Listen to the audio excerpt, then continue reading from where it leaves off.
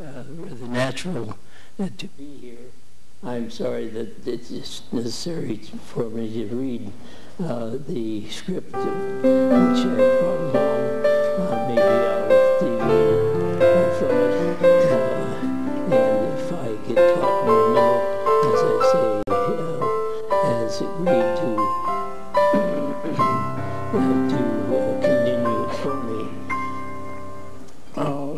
The term of office of Harold Fasnacht, of which I want to speak, when from 1948 to 1968, a term longer than that of any president of the college. I hope that that doesn't prove to be true, since I think we can expect Steve Morgan to stick around even longer than that. You'll note that I will too use the term college in my remarks, since Verne was not officially a university until 1977. Even before I talk about Harold Fasnacht, a bit needs to be said about the background years of C. Ernest Davis, 1938 to 1948. C. Ernest Davis performed a remarkable feat, a feat being the college open during the war years. At the height of World War II, the student body dwindled to 95 students, most of them obviously girls. He was able to, how he was able to offer enough courses and to pay the faculty with no more students than that is beyond my understanding.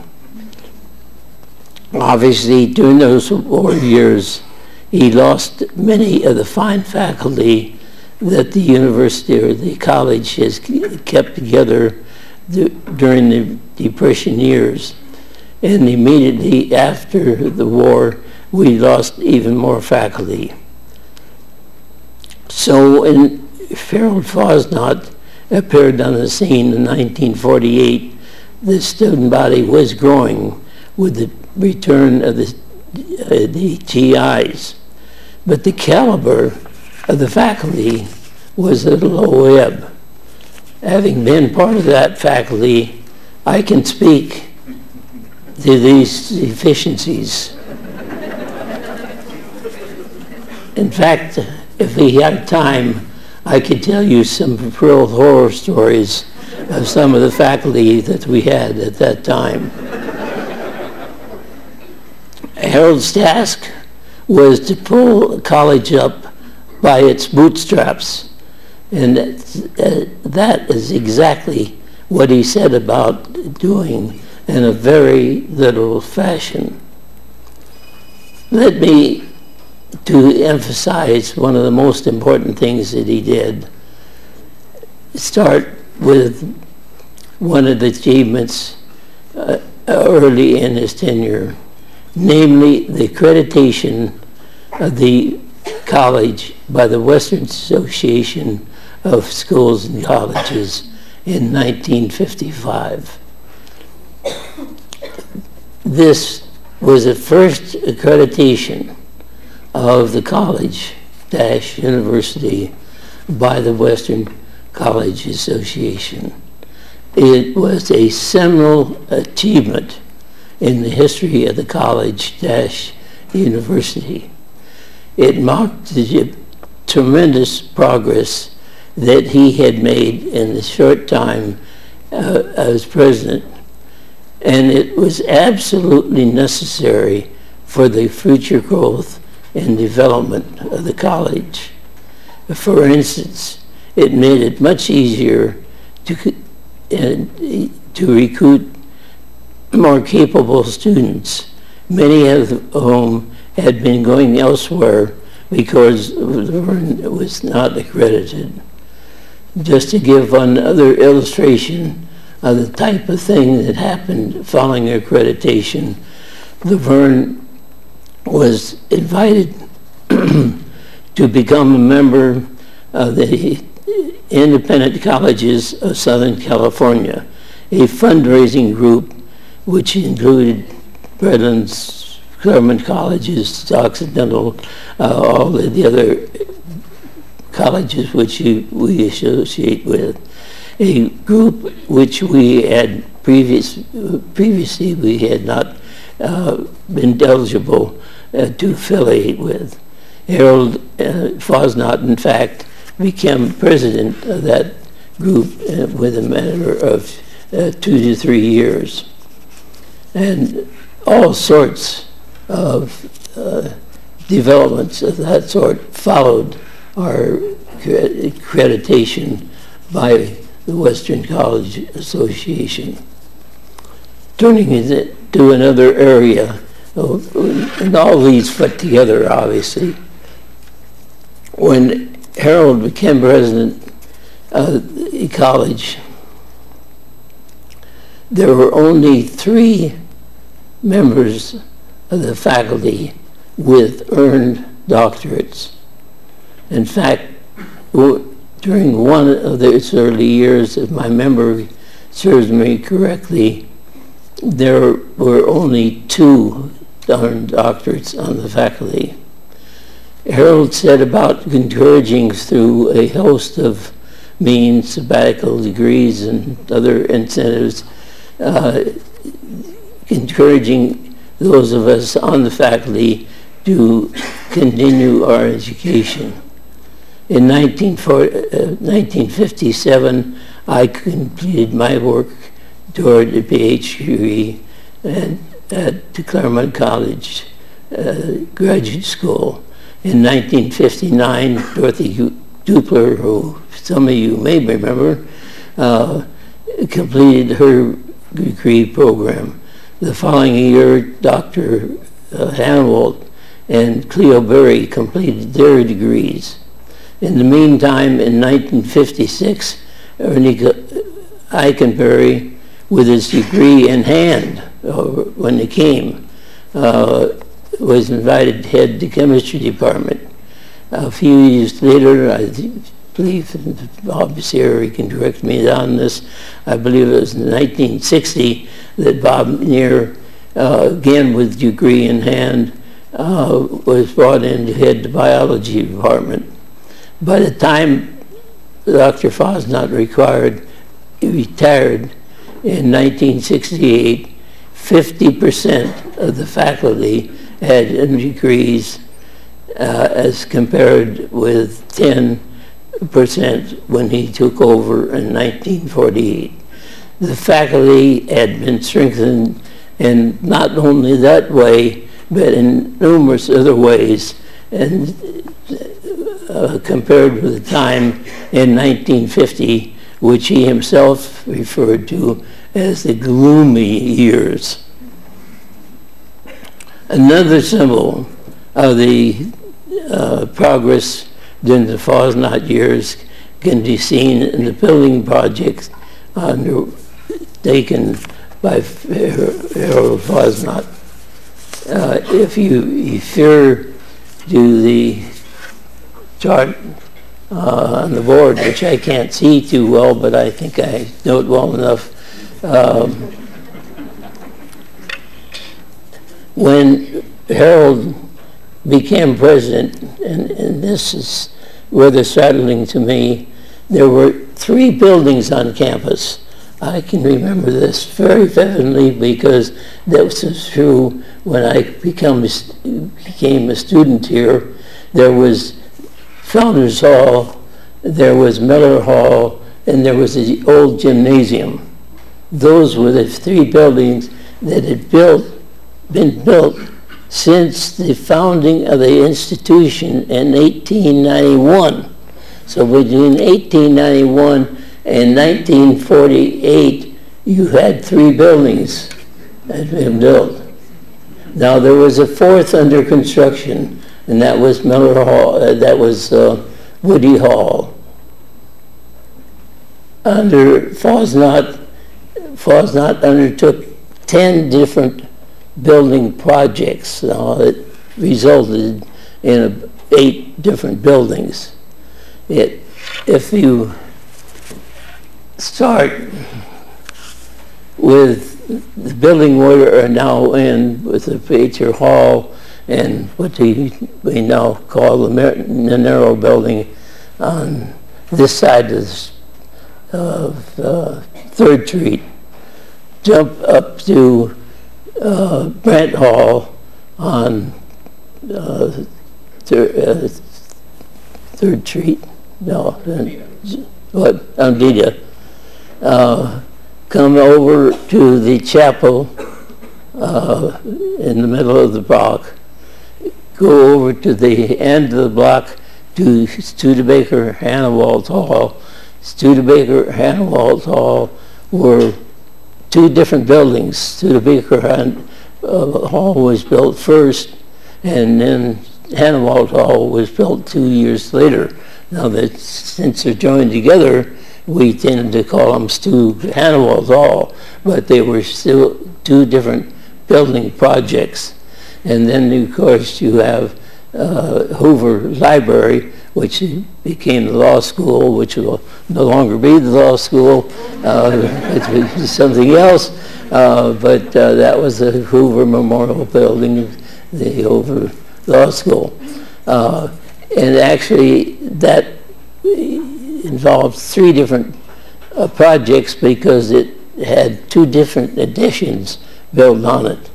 Then you come south of there to Davenport Dining Hall, and that involved 2 different building projects because the dining hall was built at one time, and about, it seems to me, 6 years later, the President's Dining Hall was built, and the little portico area on the north side, reception room we called it, was built on. Then the area on the old gym, the showers and locker room and the old gym was built. Now there are a couple of other land acquisitions were required, but we won't do those.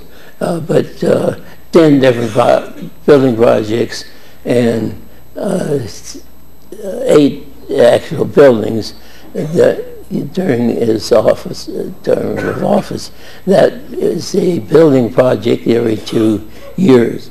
We've had nothing to equal that until the last 10 years under Steve Morgan. Tremendous progress in that 20-year period of time.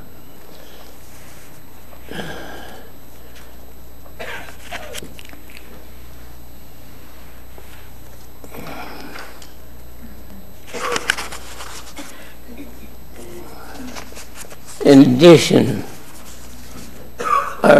there are all sorts of other developments took place, and I just have listed these individually. And I move away from the mic. Either that or you can take the mic with you.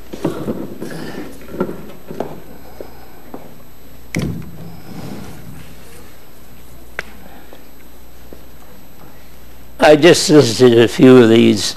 I could have listed another 8 or 10, which was just as important. He reorganized the curriculum of college. We keep doing that every 5 to 10 years anyway, but it was very important in getting the accreditation by WASC. He instituted the 5th-year program in the master's degree. The first master's degree was issued under his term of office, and the first, up to that time, the program stopped at the end of 4 years, and he instituted a 5th-year program. He was instrumental in seeing that the Brethren College Abroad program, BCA, was organized and implemented. Obviously, that took the cooperation of the other brethren colleges, but he, more than any person, was responsible for it. And in fact, he also initiated an exchange program with the University of Groningen. It's in that program, for instance, that I taught in a year in Germany. There was two different programs. I taught in Germany. I was hired later by the World Council of Churches to do a study in Nigeria, two different programs. During his term, the student body was increased by 270%. That's the largest increase of any 20-year period in the history of the university. He tripled the faculty salaries and increased those at the top end by fivefold. He initiated the summer service program, and that's the program which is still with us and doing very well. By the way, he started the first summer session program. At the time, it occupied a much larger place in the budget of the institution than it does now. He initiated freshman orientation program, which was very much along the line, which we still have. And as they say, go back to the history of the University of Verne, and you can list another 10 to 12 of these.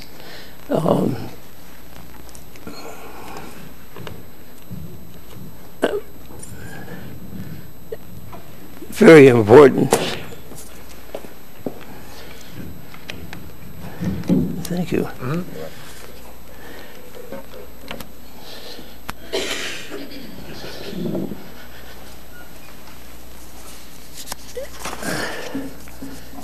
Very important, it seems to me, that in the process of doing all this, he created a spirit of cooperation, a team spirit among the faculty and various constituent groups that helped build a sense of community,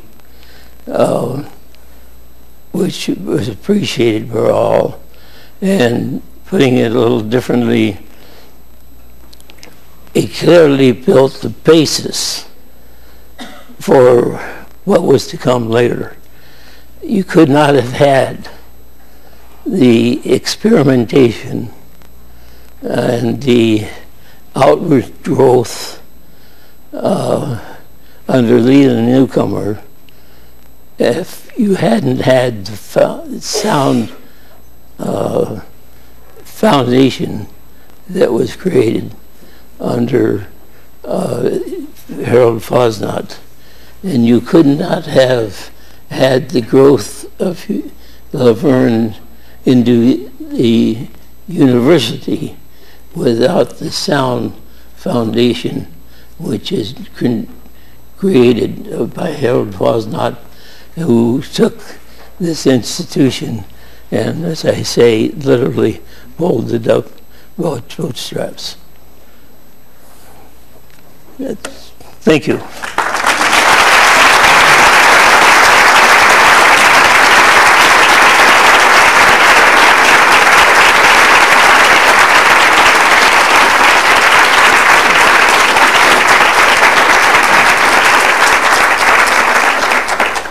Something was said about the president in the future. I made a statement at some talk I made some time ago about the growth of the university, that people that had been here in Fasnacht years and came back 50 years since would scarcely recognize the institution because of the growth it had made. And I would still stick to that.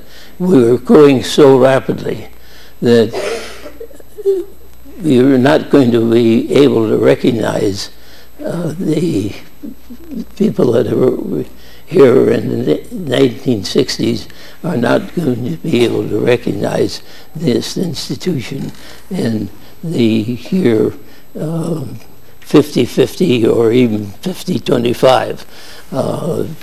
Steve is moving us along that trail very rapidly, and we were becoming a different institution every day of the year. Yes.